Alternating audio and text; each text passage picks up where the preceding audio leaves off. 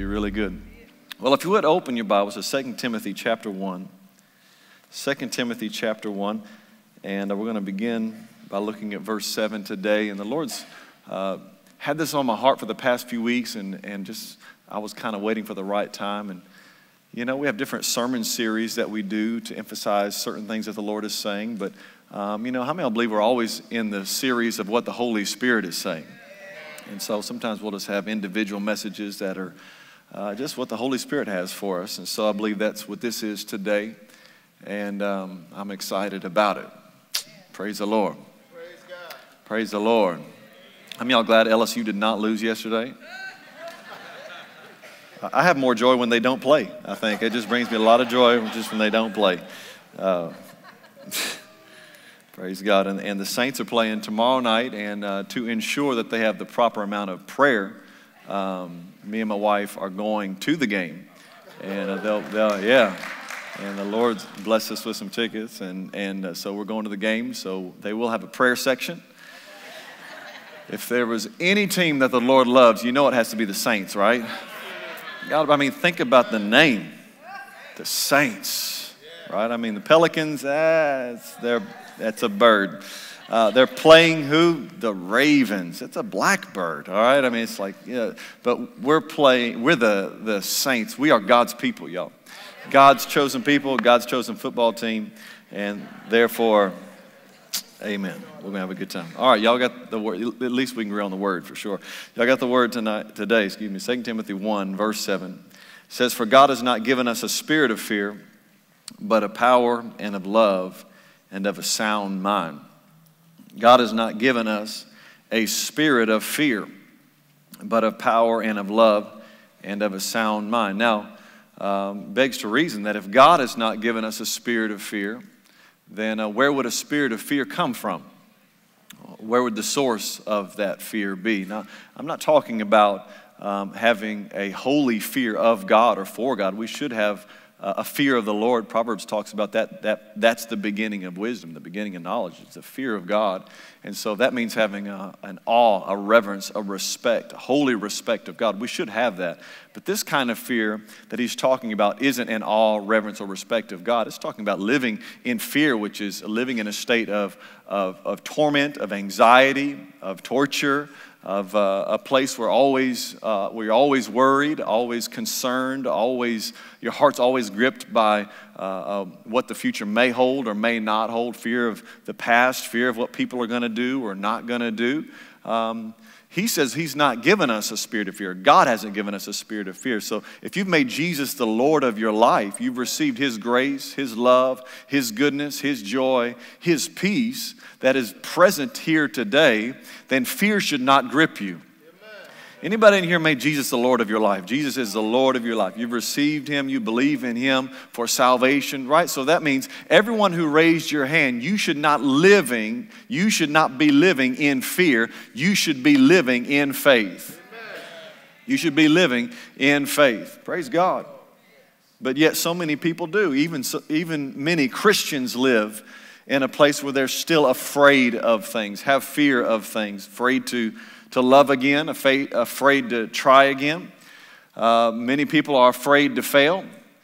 Many are afraid to succeed. Many are afraid that if they are being successful, that at some point the bottom's going to drop out. It's going too good for them. Some people are afraid of sickness, afraid of wellness. If I'm doing this healthy and I'm doing this well, I'm bound to get sick next week. Afraid of lack, afraid of what they're not going to have, that they're going to need in the future. And in this time, in this season, and even this year that we're living in, there's a lot of reasons to potentially have fear as far as the things that we see, read about, hear about. As far as ISIS is concerned, Ebola, financial crisis, there's a lot of reasons to potentially have a lot of fear of what the future may hold, either for us individually or as a country, or even as Christians. There's a lot of reasons to be filled with fear. I read this online actually this morning, so I had it printed out and wanted to read it to you. People in the year 2000, this is what they said: Y2K is going to kill us all. In 2001, anthrax is going to kill us all. In 2002, West Nile virus is going to kill us all. In 2003, weapons of mass destruction are going to kill us all. 2004, SARS is going to kill us all. 2005, bird flu is going to kill us all. 2006, E. coli is going to kill us all. 2007, vaccines are going to kill us all. 2008, the bad economy is going to kill us all. 2009, swine flu is going to kill us all. 2010, BP oil is going to kill us all. 2011, Obamacare is going to kill us all. 2012, the end of the world is going to kill us all. 2013, North Korea is going to kill us all. In 2014, Ebola is going to kill us. How many of you know is going to kill us all? How many of you know that in every season and every year of life, there's potential to have a lot of fear concerning what holds our future? Amen. You know, we're not to be frozen by fear. You know, if you live according to what you're afraid of, then you'll never move forward into what God has for your future. The plan that God has for your life is a plan that will require faith of you. That means it's going to require you living by faith, taking steps of faith. And when you take steps of faith, it may seem at times that you're taking steps into things that are unknown per se, into what you can see and understand. But if we're living by faith, that means we're living in faith in one who is greater than us, who has a plan and a purpose for us, who has a destiny for us. God hasn't called you to live by fear. He's called you to live in faith. You don't have to be afraid of the bird flu. You don't have to be afraid of the economy going down. In fact, you don't have to be afraid of any of the things that I just listed. Even though there's some real issues there, we can still have faith in the creator of the universe, that if he's big enough to create this universe, amen, and big enough to put us here, he has a plan for us until he comes back to us again. Praise God. I don't have to live life worried and anxious you don't have to get up every day and read the paper or watch the news and then just go filled with fear about all the bad things that are going on.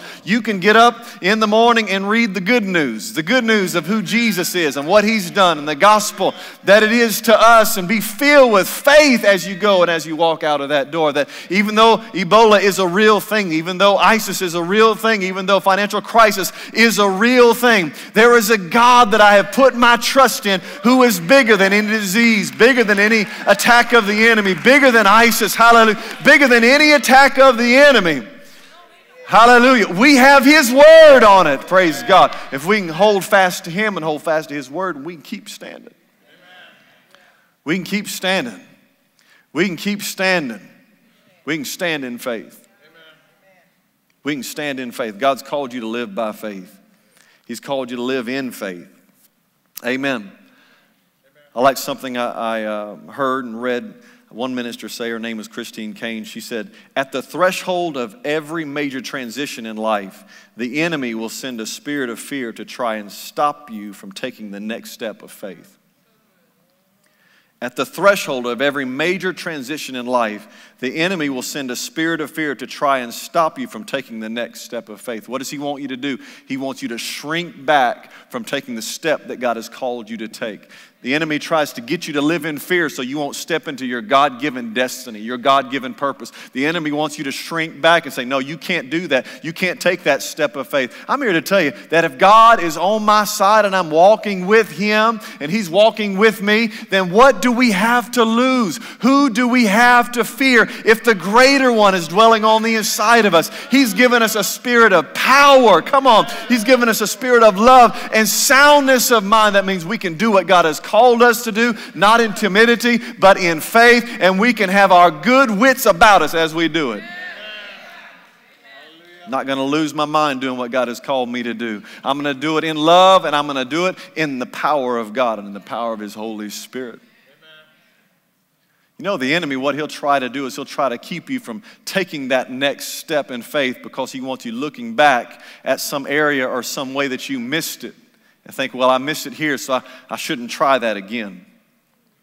Just a few weeks ago, I picked up a magazine, People magazine. It was filled with survival stories. I don't know about you, but I like to read the stories of how people survived crazy things that happened in their life. I read one of this one particular lady who she was jumping out of an airplane, and she'd done it hundreds of times. She jumped out of the airplane, she pulled for her chute to come out, and it didn't come out. She pulled the emergency one, it didn't come out.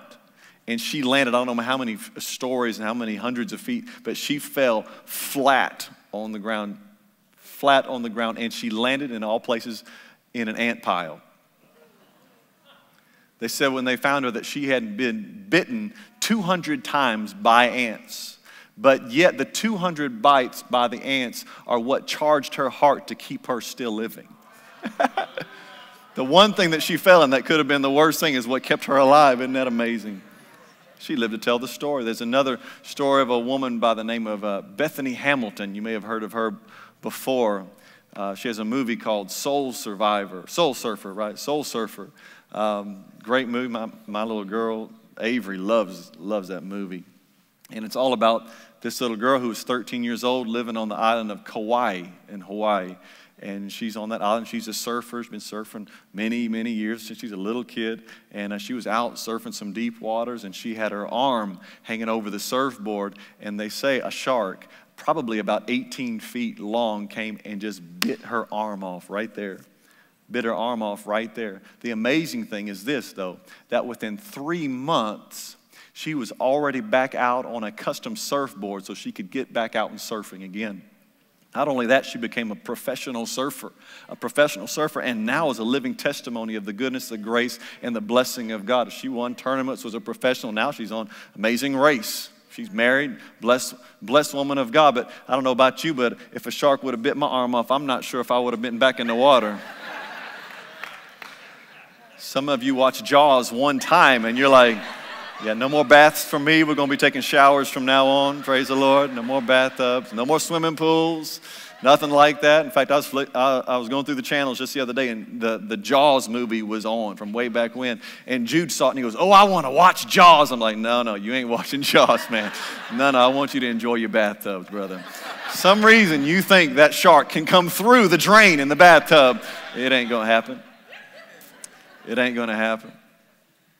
But the enemy would like to keep you in a place of frozenness by your fear, where you don't move because of maybe an experience that you had or a bad experience that happened. Something happened in your past, and because of that one thing that happened, you had lack, or you had something go on, someone hurt you, something happened, and you go, well, I can't move forward because I'm constantly thinking about this area of my life. And that's really where the enemy comes in, and he tries to surround you with fear. It's interesting that the enemy, if he can get fear into you in one area of your life, he'll try to multiply that into other areas of your life. That means if he can keep you in a place of fear in one way, he'll try to keep you surrounded by fear in every way so that you never live by faith. Yes, you may go to heaven one day, but you'll never fulfill God's divine destiny and plan that he has for you.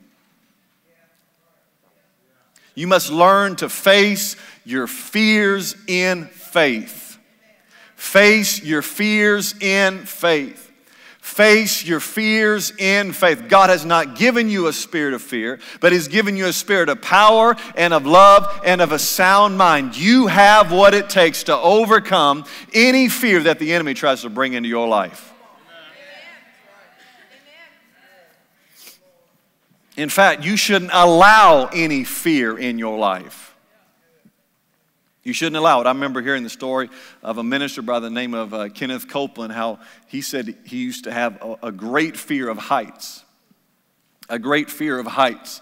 And of all things now, besides being a minister, he's also a pilot, so that's kind of ironic. But he had a great fear of heights. I mean, and at some point, one time, he said, you know what, I've had enough of this. I'm not going to be afraid of heights any longer. That means, when you go up the stairs, you go climb some stairs, you go up an elevator or whatever it is. Boy, I get a little bit nervous. Anybody know what I'm talking about? He said, I'm going to overcome this fear. So what did he do? He said, I went and found the biggest building I could find with the biggest elevator I could find. And he said, I went and got in that elevator where I could see down, where I could look out the elevator. It had like glass, and I could see. He said, and I went and I got in that elevator and I went to the very top floor. Then I went all the way down to the bottom. Then I hit the button, went back to the very top floor again. Then I hit the button and I went all the way back down to the bottom. Then I hit the button to go to the top floor again. Then I hit the button to go all the way back. He said, I'm just overcoming this fear. And the whole time I'm going up and I'm going down, I'm saying, God has not given me a spirit of fear, but a power and of love and of a sound mind. Hit that button, go to the top. God has not given me a spirit of fear, but a power and of love and of a sound mind. Going all the way down, and I'm going to look out the window. God has not given me a spirit of fear, but a power and of love and of a sound mind. I'm going to go back to the very top of this thing. God has not given me a spirit of fear, but a power and of love and of a sound mind. I refuse to be frozen by fear. I'm not going to live the rest of my life always afraid. Listen, if you don't know how to swim, take some lessons. Instead of every time you walk around a pool, you walk 30 feet away. No. You don't have to live afraid. My mama never did learn how to swim. Never did learn how to swim. She got in the pool all the time, but she never did learn how to swim. That means when we went swimming with her, if we were drowning, well, about to meet your maker, praise Jesus. And she does, don't go in that deep end. You stay with me in the shallow end. You don't have to live your life in fear of the bathtub. You don't have to live your life in fear of heights. You don't have to let the devil win in any area of your life. Face your fears. Get back on the surfboard. Come on, get right back out there and say, you know what? I'm not going to allow one bad thing that happened in my life to keep me from moving forward. Maybe somebody hurt you. Maybe the person that you married hurt you, but you can feel free to be in faith and to love again. Love again. You don't have to live in fear that I'm going to be alone the rest of my life. You may be single today, but you don't have to live in fear. Can't tell you how many times I've seen people marry people that may not have been the best person for them because they were afraid of being alone. You know what's worse than being alone? Being married to the wrong person. So that's what's worse. You don't have to live in fear of being alone. You can rest assured that the Creator we're talking about this morning has the right person at the right time, at the right place, just for you. I'm not in fear.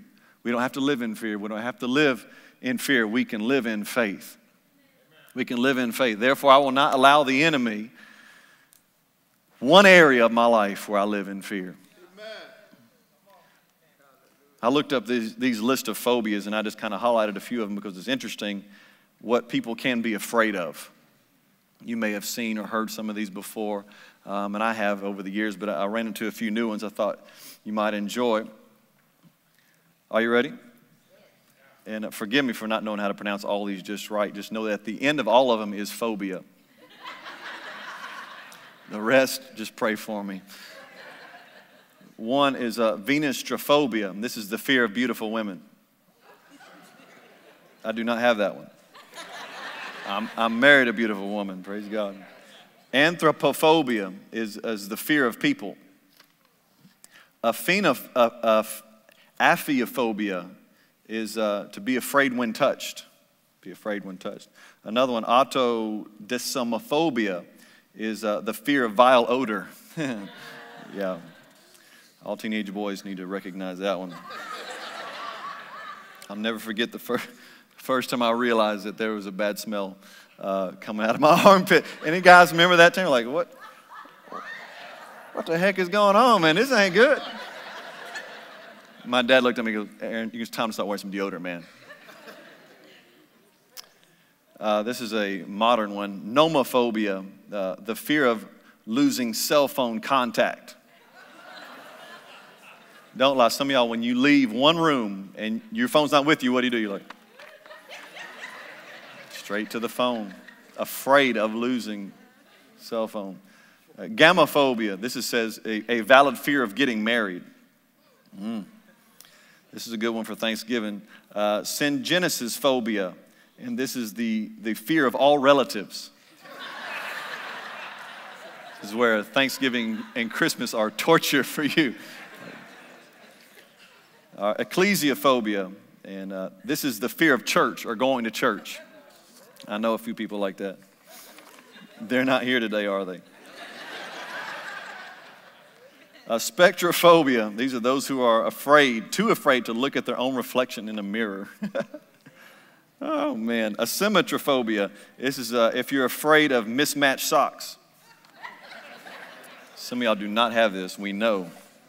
We know because they're mismatched all the time. Macrophobia, the fear of long waits. Here's one I know. I've known a few over the years. Ergophobia, the fear of work. Yeah. Before you call in to say, yeah, boss, I got ergophobia. He's going to say, you're fired too. Do that one more time. Here's another one.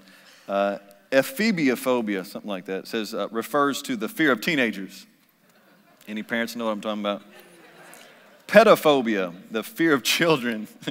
You wouldn't think people be afraid of children, but I know some people afraid of children. Let me just say this. If you're afraid of a dog, you don't have to be. That's not on my list. I said you don't have to be. You don't have, I'm not saying you have to own dogs. I'm just saying you don't have to be afraid of dogs. I said you don't have to be afraid of dogs. I can remember when I was in high school, I'd go jogging down the road out where my parents lived in Woodworth, and be jogging down Cooley Crossing. And there's always, people just drop stray dogs out there, used to, all the time. So you just have dogs that don't belong to anybody, just running down the road. I mean, now I have neighbors who, when they go for a little walk or down the road, they carry a golf club with them. Not because they playing golf. Just letting the dogs know. And so I can remember jogging down that road, and the dog would start chasing me. Boy, in my heart, anybody know what I'm talking about? My heart just like jumping out of my chest. I feel like that dog, what's going to happen, really? The dog's going to eat me? He's not going to eat me. I'm going to live through this process. But in my heart, I'm like, man, my heart's beating. I've never run that fast in my life. I'm really running fast past that house. Every time I'd come up on that house, you get nervous about it and just start running. So one time I'm running past that house, and that dog just, he's just guarding his house or that area, And so he starts barking at me, and I'm thinking, this is ridiculous. I'm practically a grown man running from a dog like a third of my size, quarter of my size. No way I should be running from this dog. And so finally it just hit me. And I felt like the scriptures in my heart, God hasn't given you a spirit of fear, but a power, love, and a sound mind. Like, do you want to run away from that dog for the rest of your life? Do you want to run away from that dog for the rest of your life? I'm running. I'm jogging, doing my thing, and that dog's, finally I just stopped. And that dog's still coming at me. And I thought, well, here we go, baby. David had his Goliath, and I got this little hairy thing right here. I'm about to find out. I thought, I'm about to speak the word to this dog. If that don't work, my foot is about to go right through his face. I'm telling you right now, and I love animals, by the way. But I'm thinking, one of us is going to live through this. It's going to be me. That dog come running, and I stopped, and I finally said, you get up out of here now. You know what that dog did? Stopped in his tracks and ran back to the yard. I never felt so manly in my life. I'm so serious. I never felt so much like a champion. You know what I mean? I felt like Rocky because I had overcome, and I wasn't really afraid of dogs, but that would just grip me all the time. There's some areas of your life that are just like that. I said, there's some areas of your life that are just like that you've been letting it chase you all of your life. And you've just been running and running. For some of you, running from job to job. Some of you from town to town, city to city, relationship to relationship, even church to church. But it's time to stop and face that and say, I'm not going to run anymore. I'm going to live by faith and not by my fear. You can chase that dog right up out your house. Right up out of your space. Praise God. Everybody say that was good. Amen. Allodoxophobia, the fear of opinions. Arachibutyarophobia, that's horrible. Afraid of the fear of peanut butter sticking to the roof of your mouth. That's bad. Didascalinophobia, the fear of going to school. Come on, teenagers. Any teenagers know what I'm talking about? It's like, oh, yeah. Right now. But you're off for a whole week, right? Some of y'all have this. Some of you are going to overcome it today. This is lipophobia, the fear of fats in food. The fear of, how many of y'all know you can overcome that today? One piece of cheesecake can do it. You can overcome that fear. I'm overcoming my fears today, Pastor Aaron. I'm having 10 cookies today. Paternophobia. This is the fear of being tickled with feathers. I know, that's horrible. And this is the last one I give you. Phobophobia. The fear of having a phobia. Turn to Psalm 27. That's just maybe 10 or 20 that I mentioned of a list of 100 that are just mentioned. My point is this, though. The enemy and life will try to surround you with fears to box you in, to keep you from doing what God has called you to do. You don't have to be boxed in. Psalm 27, verses 1 and 2. Are you ready? Psalm 27, verses 1 and 2. Says it this way. The psalmist David says, "The Lord is my light and my salvation. Whom shall I fear? The Lord is the strength of my life. Of whom shall I be afraid?" The Message Bible says it this way. Light, space, zest, that's God. So with him on my side, I'm fearless, afraid of no one and nothing. With him on my side, I'm afraid of what? No one and nothing. Isn't that good? I'm afraid of no one and nothing. Well, I want you to notice something here. He says, the Lord is my light and my salvation. What is he saying here? He's saying my trust, my dependency is upon him. This is where we can really miss it sometimes. Where we're filled with fear, it's because our dependency is in the wrong place. A lot of times when the rug is pulled out from underneath you, so to speak, you really find out where your trust really is. I mean, if you got a whole lot of money invested and you got a lot of money set aside for retirement, but then the stock market crashes and you lose 50,000, 100,000, couple 100,000, all of a sudden everything you thought you were going to retire on is gone. Then you find out that what? Really, my trust was in my retirement fund, not in God, who is to be my source. I mean, if you were to get the pink slip today or next week and say, hey, you know what, you're not going to have a job in 2 weeks, you really find out where your trust really is, because it may have been in that company or that position's ability to provide for you. I think some of the greatest opportunities of life present themselves as the greatest tragedies of life. The greatest difficulties of life that we face and we go, man, man, I don't want to have to deal with this.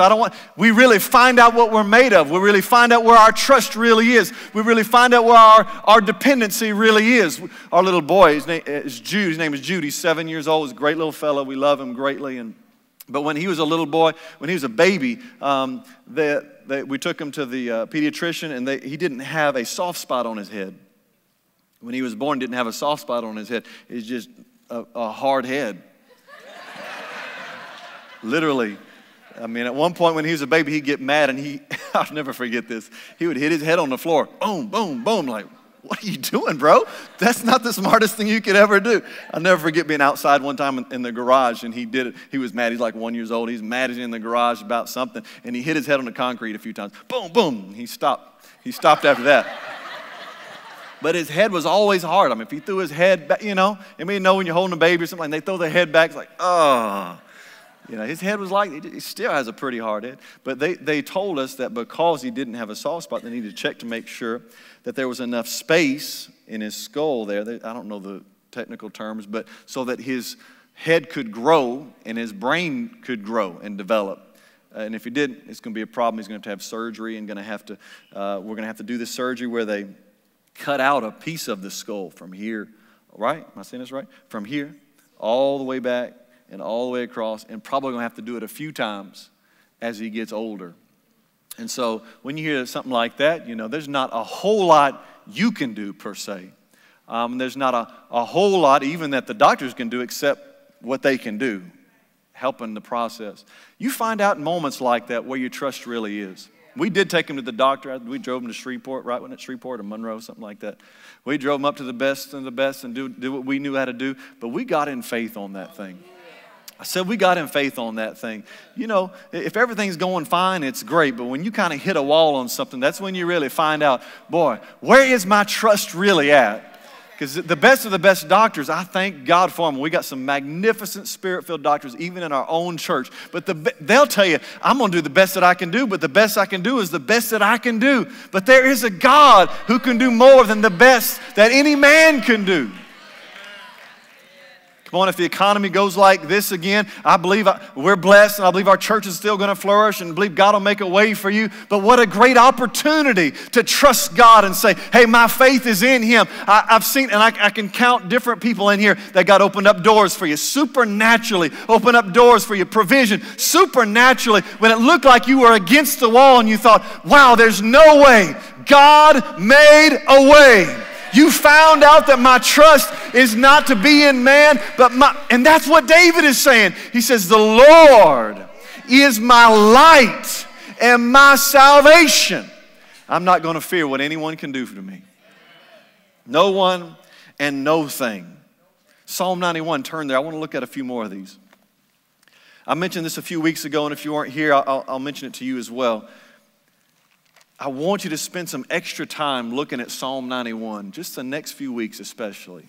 Every day, read it, say it out loud over yourself, over those that you love, those that you're concerned about, that you are praying for. Psalm 91.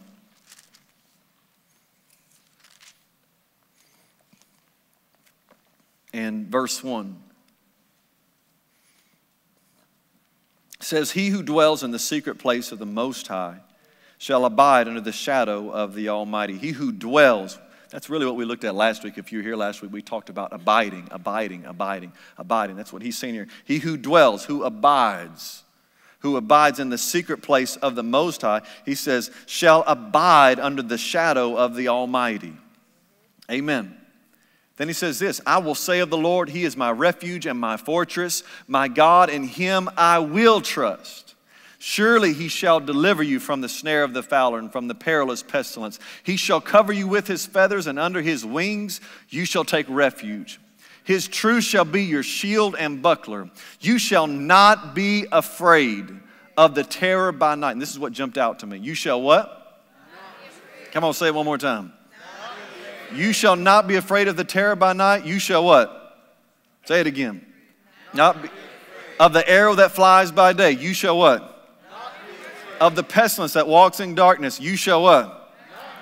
Of the destruction that lays waste at noonday. 1,000 may fall at your side, 10,000 at your right hand, but it shall not come near you. You shall not be afraid. Not be afraid. New Living Translation says, do not be afraid of the terrors of the night, nor the arrow that flies in the day. Do not dread the disease that stalks in darkness, nor the disaster that strikes at midday. Basically, he's saying, look, things that you cannot see, think about that, what that means. In the darkness, that things that you cannot see, things that are hidden. Anybody, when you were a kid, you were afraid of what was in the closet? Right? I can remember being a kid, and I remember telling my mom, leave a crack in the door. Anybody know what I'm talking about? Leave a crack in the door. And then I remember saying this, come back and check on me. Isn't that horrible? So I remember being a kid saying, as if I'm going to remember when she comes back and checks on me because I'm going to be asleep. But I'd say, leave a crack in the door and come back and check on me. Why? There's something about knowing that she was watching over me, that she was checking up on me, that there's a little light coming through that would bring help to me, security to me. But right here he's saying, talking about things that are in the darkness, things that are in the night. You know what that refers to? It refers to the things that are unseen. You don't know what the future holds. I mean, we know the God who holds the future, but we don't per se know everything that He knows about the future. But if our trust is in Him, then we can have faith in today because we know that He saw this day before we got here. So then my trust is in Him in the darkness. That means when I cannot see, and he's talking about even the attacks of the enemy that may be being formed against you, that you don't know they're being formed against you. But then he talks about daytime. Even when there's things that we can see coming a mile off. We can see coming. Say, boy, that's going to be rough. Seems like that's going to be difficult. He says, listen, if you will dwell with me, if you will abide in me, if you'll stay close to me, I'm going to cover you under my wings. Hallelujah. Just like a mother hen just got the little chicks, just keep them real close. I'm going to protect you. You're going to be all right if you'll stay close with me. That means I'm not afraid of what the future holds. I'm not afraid of what the night holds. I'm not afraid of what the enemy has planned for me. I know that no weapon that is formed against me shall prosper. No attack of the enemy is going to work against me. The Almighty God that I'm abiding in, dwelling in, living in, walking with. He's the one my trust is in. He's the one my trust is in. He's the one my trust is in. You know, even adults have night terrors. Night terrors. Sometimes not even sure exactly what it is. Just wake up. You have to recognize something that's not from God. And you're going to have to take a stand against it. On purpose. If you've never had something like that, you're like, yeah, okay, whatever. But if you've ever felt that or experienced that, it's simply an attack of the enemy to grip you in fear, not only for that night, but so that when you wake up, what are you doing? I'm just still thinking about that gripped me. So all day long, instead of being filled with faith about what God has, you're scared, afraid, and that slips off into every area of our life. I found this to be true for many, many people, that the enemy will try to make some little thing in your life that's really not that big and try to blow it up into something really big and make it something that you fear. Yes. I remember hearing the story of Brother Jesse Duplantis, a minister who comes here pretty regularly, and he was talking about how one night, I'm not sure if he was in a hotel or at a guest home while he was ministering, but he was laying in bed and he saw across the room, he saw this looked like a ghost-like shadow, you know, and he said it would start moving like that. He said, I rebuked that devil. I said, demon, you get out of here. Rebuked that devil. He said it would stop. He said, but a few minutes later, it'd start again. It started blowing. He said, man, whew. He said, all night long, I rebuked the devil all night long. I rebuked, you cannot stay in my room. Just name of Jesus, the blood of Jesus, the word of God, going at it. He said when the sun finally arose in the morning, he realized it was just the coat hanging on the door. And every time the air conditioner would come on, it'd blow the coat just like that. Isn't that something? And many times that's exactly what the enemy is doing. Maybe he's forming something and maybe, yeah, he really is trying something. But the majority of the time, he's just got something he's trying to fill you with fear with so that you'll take hold of it and be in fear. Sometimes he just wants you to lose a night's sleep. I heard Brother Copeland tell the story about how one time in his life, he felt on the back of his neck. And he was this big thing on the back of his neck. And boys, the devil told him that's a mole, and it's cancerous. You've got cancer on your neck. He felt that thing. He's like, boy, sure enough. Looked in the mirror. Man, look at that. He said, I started rebuking that thing in the name of Jesus. I rebuke cancer. I am healed. I'm the healed of the Lord. I'm blessed of the Lord. By his stripes I was healed. He sent his word, healed them, and delivered them from every destruction, every attack of the enemy. Boy, I'm healed. No weapon formed against me shall prosper. He started going at it. So he told Gloria to take a look at it. Gloria took a look at it, and he had been out in the woods, and it was a tick. Tick on the back of his neck.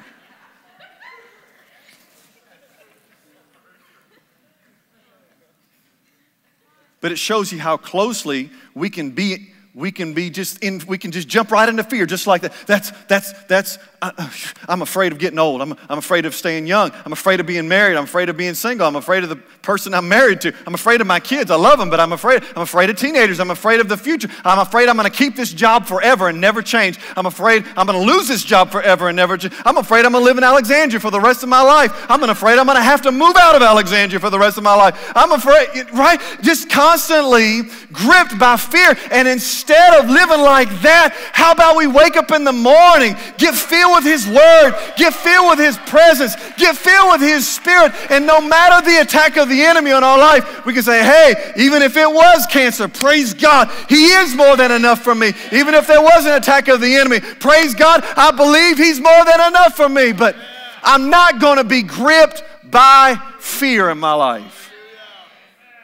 I shall abide under the shadow of the Almighty. Psalm 46, verse 1 and 2 says this, God is our refuge and strength, a very present help in trouble. A very present help in trouble. Therefore, we will not fear. And look at the extreme that he puts it to here. Even though the earth be removed. What? Even though the earth be removed, and though the mountains be carried into the midst of the sea. Even though what? The earth be removed. Even though the earth be removed, I'm not going to be in fear. Things change, I'm not going to be in fear. Very present help in time of trouble. You'll notice in just about all of these, where is the source of his strength? Who is with him? Who is with him? God's with him. As long as I got you by my side. Think about Psalmist David, King David. All that was available to him, money, power, everything he could ever ask, want for in that time, he could have had. But yet he said, my strength, what keeps me going, what allows me to live in faith is the one I'm walking with. The one who's by my side. One place he even says, even when my mother and father forsake me. Yeah. That means even when those that I love the most, that are the closest to me, if they ever leave, and he's talking about his mom and dad really, if they die, so I'm still going to be all right. I know who I'm walking with. I said, I know who I'm walking with. Can you turn to Psalm 23 real quick?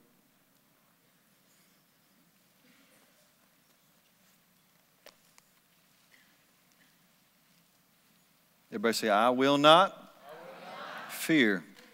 One more time, say, I will not fear. I got to be honest with you, I don't even watch like fear-filled movies. I mean, you may enjoy, all of that kind of stuff. I've just never seen it produce a whole lot of good.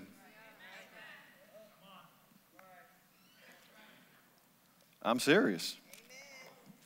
You can think that's my opinion or whatever. I just don't like feeding my fears, that's all. Amen. I don't prefer to see Saw 1, 2, 3, 4, 5, 6, 7, and can't figure out why I can't have a good night's rest. It's like I watched a Saw marathon. Now I'll lay me down to sleep. I pray the Lord my soul to keep. If I should die, by way of a Saw.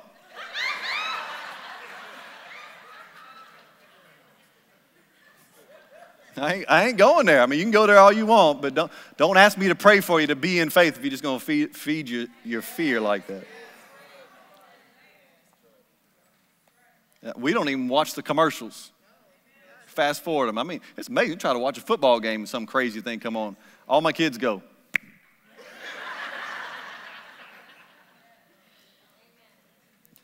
Kids remember that sort of thing. If you're going to watch it, at least keep your kids from it. Say, well, they're used to it by now. Is that a good thing?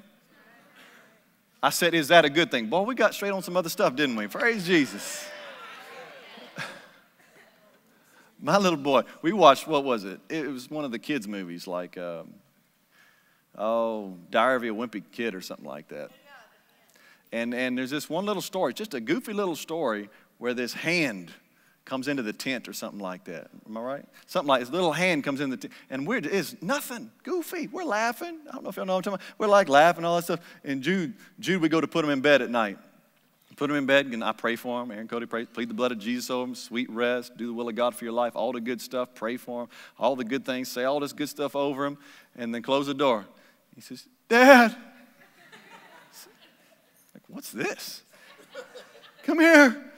Okay. Open the door. Like, what's up? He goes, I'm afraid.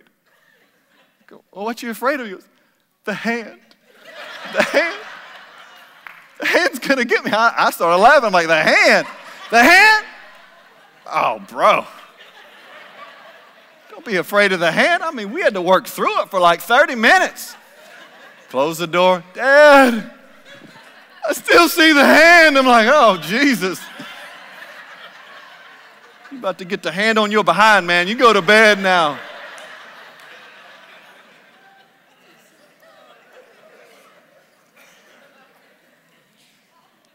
Psalm 23, don't tell him I said all that. The Lord is my shepherd. I shall not want. Boy, that should just take the fear of lack right out of you right there. He makes me to lie down in green pastures. He leads me beside the still waters. He restores my soul. He leads me in the paths of righteousness for his name's sake. Yea, though I walk through the valley of the shadow of death, I will fear no evil, for you are with me. Your rod and your staff, they comfort me. He says, I will fear what? No evil. Why? For you are with me. I will fear no evil, for you're with me. You're with me. Amen. Just this past week, we were at the church, and I was right behind here, and Sean Blaylock and him and his wife, Abby, part of our church family, they were in the first service. They just have a brand new baby boy. His name's Ethan, and a cute little fella. He's only a few months old now, maybe 4 or 5 months old. And Abby was here at the church, and she was working, and Sean was stopping by to do a little bit of work. And I didn't know he had the baby with him, but he got the baby out. He got the baby in his arm like that. I said, well, look at there, man. He said, oh, yeah. He says, this baby's not afraid of heights. Think about it. Think about how high you hold a baby.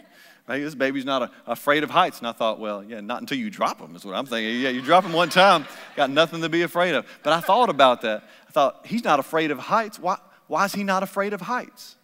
Because of who's holding him. Daddy's holding me. Daddy's protecting me. As long as Daddy's holding me, and even dads can miss it from time to time. I won't get into that.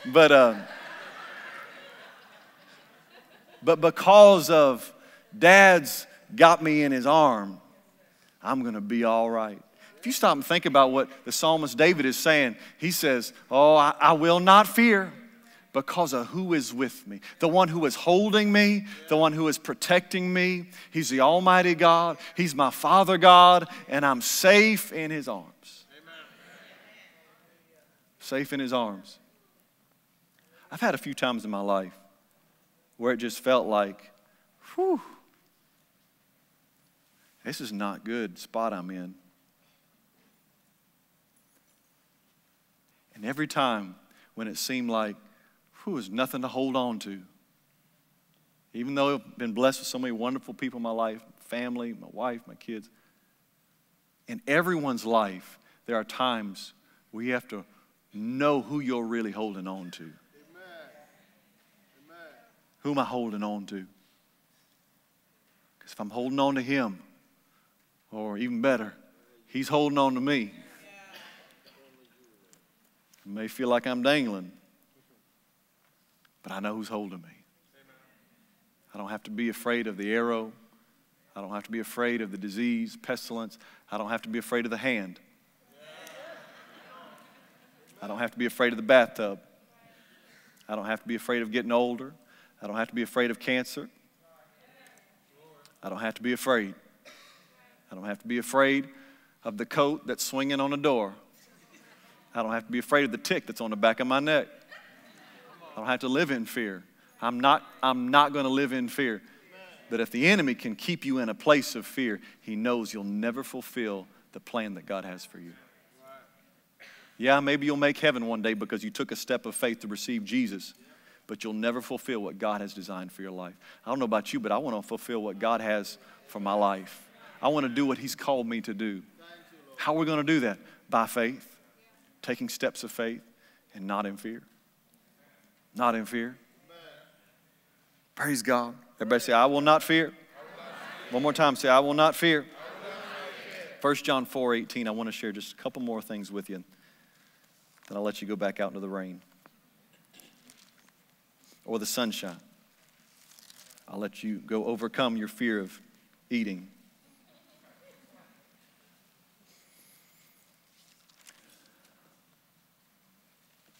First John 4 in verse 18 says it this way. It says, there is no fear in love, but perfect love casts out fear, because fear involves torment. It says perfect love what? Casts out fear. Casts out fear. A few months ago, we were cleaning out some stuff at our house, and I went up in the attic, and we were looking for some things to give away or to sell in a garage sale or something. So we go up in the attic, and I go up there, and Aaron Cody says, is there anything up there? I said, well, we got a few suitcases up here. He said, well, how many? And I started counting. I'm like, well, we got like 15 suitcases up here.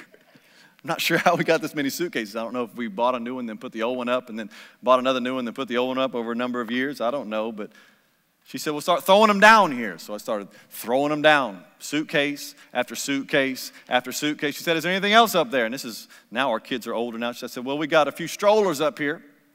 Well, how many strollers we got up there? I don't know. Let's start counting, start throwing them down. We must have had 3, 4, 5 just umbrella strollers. How many know when you have kids and you travel, you're like, yeah, well, let's need a stroller. Hurry up, let's buy another umbrella stroller. Praise God. So everywhere we go, we get a stroller. Then at one point, both of our kids, our oldest, were only a year apart, so we had a double stroller. Anybody know what I'm talking about? The double stroller, double wide. Big Daddy. I mean, we had a stroller that when you go to the airport, it's like torture. And when you go to open that thing in the parking lot somewhere, it's like work, man. You're sweating before you even make it into the mall, right? I mean, that sort of, we had all kind of stuff. We just getting all this junk down from out of our attic.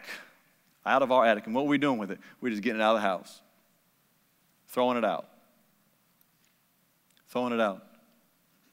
I've got a hunch that there's some of you who are great believers, wonderful Christians, and serving the Lord very well, probably for many years, but you've still got some fears in the attic. You got some stuff that you still, maybe not everybody can see it all the time, maybe not even those close to you can see it all the time, but it motivates the way you live. My prayer today is that today you say, you know what? I'm not going to live by fear ever again.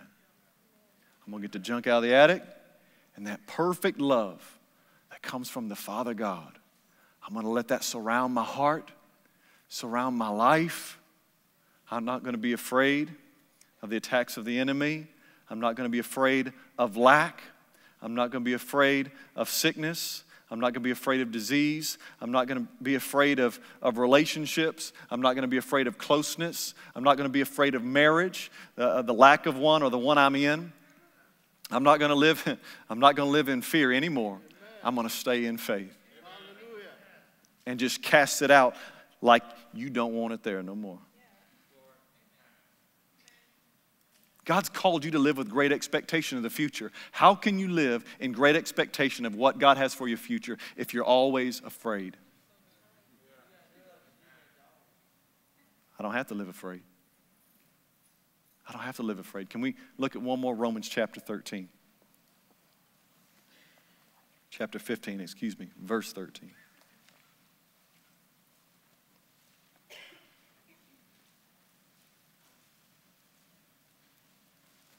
Romans chapter 15 and verse 13. Is in him.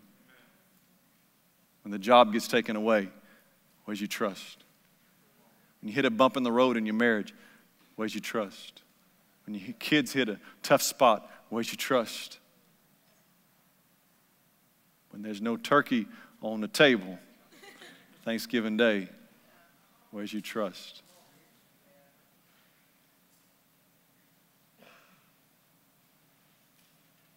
David was pretty radical when he said, though the earth be removed.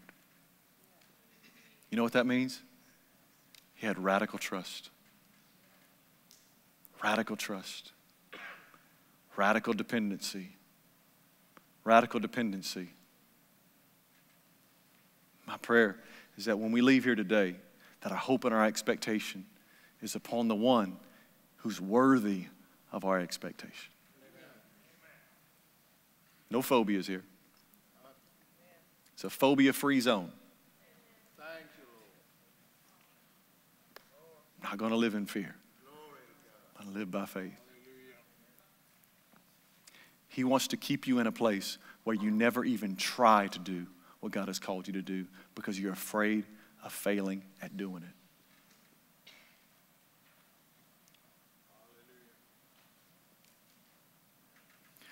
My dad taught us how to swim a very interesting way. He threw us in the pool. I mean, he gave us a few instructions before, but then we're going to find out what you got. Yeah. I learned how to swim that day. Maybe it's not the best way for everybody to teach their kids how to. We didn't do that with our kids, but I'm sure my mom was in the pool trying to rescue me, trying to say, swim here, tell me what to do. But I'll tell you what, though the earth be removed, my trust is in him. And for some of you, you're hitting a few walls right now that you're finding out whether you can swim or not. You're finding out what living by faith is really all about. I can remember the first few times in my life where I had been just enjoying the faith and the steps that my parents had taken and enjoyed their covering and their blessing and their provision. But the first steps that we had taken where it's like, ooh, we're going to see God come through. When Jude had that going on in his head. When you go through real shadows of death, so to speak. My trust is in him. My hope is in him. When the job gets taken away, where's your trust? When you hit a bump in the road in your marriage, where's your trust? When your kids hit a tough spot, where's your trust? When there's no turkey on the table, Thanksgiving Day, where's your trust?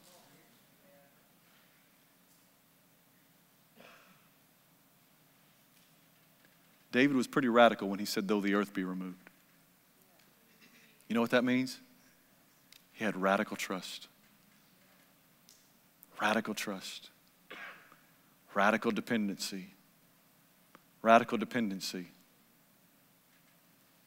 My prayer is that when we leave here today, that our hope and our expectation is upon the one who's worthy of our expectation. No phobias here. It's a phobia-free zone. Not going to live in fear.